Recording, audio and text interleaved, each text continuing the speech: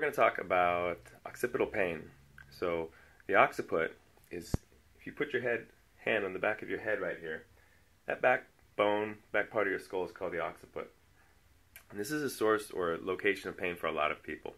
So different terms that might be used to describe pain there, might be called occipital headaches. They might be called occipital neuralgia. I've heard some people refer to this pain as being a problem with the suboccipital triangle.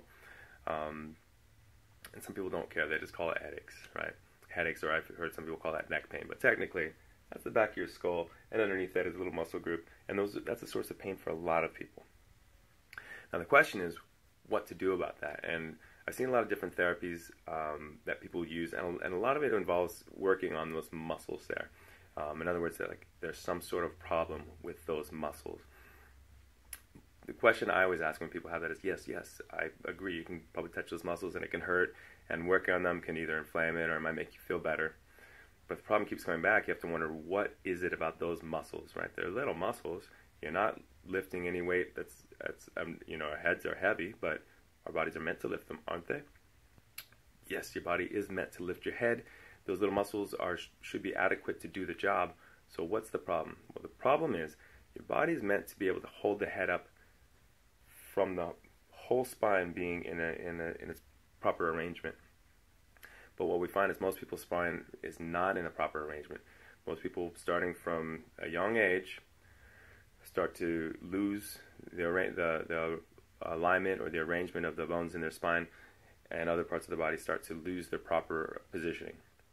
Right, so when you see someone who's 60 years old, chances are that they're going to be hunched over, shoulders forward, head forward.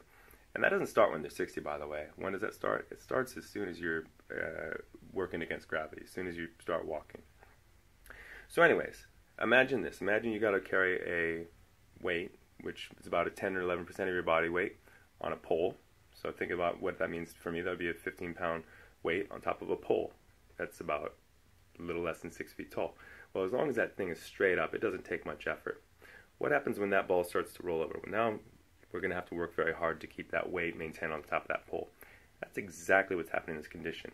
When we have our bodies lose their optimal alignment, what happens is they tend to come forward, they tend to twist and turn.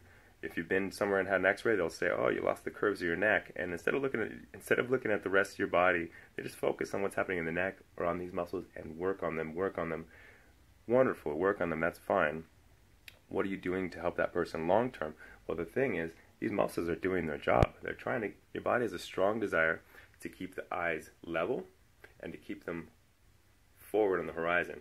It's called the righting reflex. It's completely makes sense. It's not like you have a problem that tilts you over and your head just stays sideways. Your body's going to try to rectify that right up here at these top bones in the neck, which is why a lot of people just work on the very top of the neck. It's fine because it helps people. It's not great because it doesn't really solve the problem. You're trying to counteract what the body's trying to do, and that's never a good solution. What you should do is figure out why the body's doing such a thing. And what you often find is that these are problems, postural problems. The postural problems have to be addressed from the head. In fact, all the way pretty much from the head all the way down to the toes. If you're missing something there, you're not going to address the entire problem.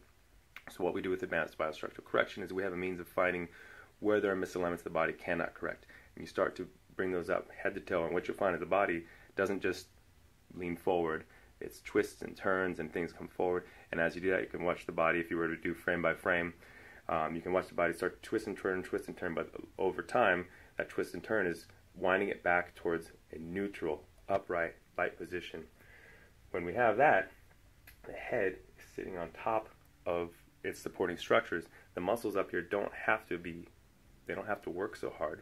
And I'm saying the muscles, there's actually other things there. There's connective tissue and joint problems too, but most people are going to kind of run to the muscles and say it's a muscle problem. It's not. There's a whole combination of things that can happen there.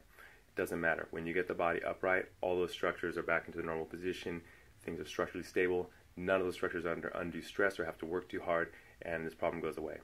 In the meanwhile, when someone comes in, if they're struggling with that, postural correction can take a little while. So sometimes we will do some corrective measures through adjustments or stretches in the very top to take the pressure off until we can get that person's body back underneath their head. So occipital neuralgia, occipital headaches, occipital pain, pain in the back of the head, a suboccipital triangle muscle problem.